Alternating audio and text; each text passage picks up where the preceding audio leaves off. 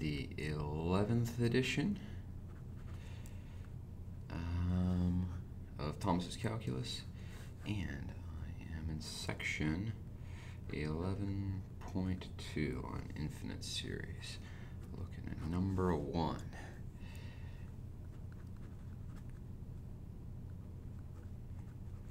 Okay, I'm asked to look at the series 2 plus 2/3 plus 2/9 plus 2/27 plus some other terms. It looks like they give us a description of the nth term. It's 3 to the n minus 1. Now I can consolidate all of that and say that in sigma notation, this is 2 over, let's see, why is there an n minus 1 there? It's like we could think of this as 2 over 1, so that is, I could think of that 1 as 3 to the first power, no, 3 to the 0th power. So I think what they mean is for n, the indexing variable here to start with 1, and that way when I put 3 to the n minus 1 over there, the first term in the sum with n being 1 is 3 to the 1 minus 1 to give me that 1. Okay, sounds good. And there's supposed to be infinitely many terms here.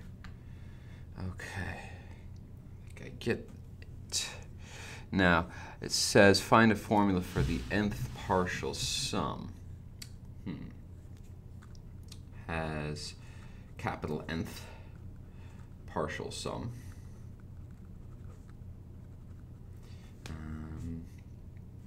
Sum from lowercase n is 1 to capital N, 2 over 3 to the n minus 1.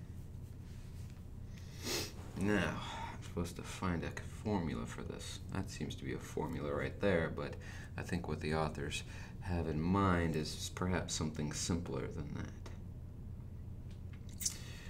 I remember reading in the book that the nth partial sum, when written out, looks like 2 over 3 to the 0th plus 2 over 3 to the first plus, and let me put in some ellipses here. 2 over 3 to the capital N minus 1. And then if you multiply that nth partial sum by 1/3, right, the first line here implies that if I multiply that by 1/3, that I get, oh, just to make things line up, I'll put in this.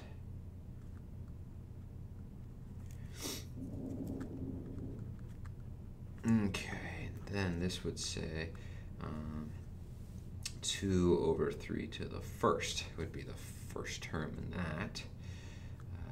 Going all the way out to 2 over 3 to the capital N minus 1. There will be one more term here, and that will be 2 over 3 to the capital N, right? The last term is capital N. And that means, by the way, this goes both ways. That means that if I take the difference of the nth partial sum and 1/3 of the nth partial sum, that I get, okay, so every term here minus all the terms here, that is 2 over 3 to the 0. All of these terms cancel each other in that subtraction, and I am left with a 2 over 3 to the capital N, or simplified, 2 times 1/3 plus 1/3 to the capital Nth power. Okay, so over here, if I wanted to isolate capital N, I isolate capital N. That would mean factor out Sn from both of these will leave me with a 1 minus 1/3. Divide by that, I'll get 2 times 1/3 plus 1 over 3 to the capital N divided by 1 minus 1/3. Okay. And that, I can say, goes to 2 times 1/3 over 1 minus 1/3, which is 2 times 1/3 over 2/3. Let's see. Oh, that is 1. Everything cancels. The 2 and the 2 cancel. The 1/3 and the 1/3 cancel. As capital N goes to infinity.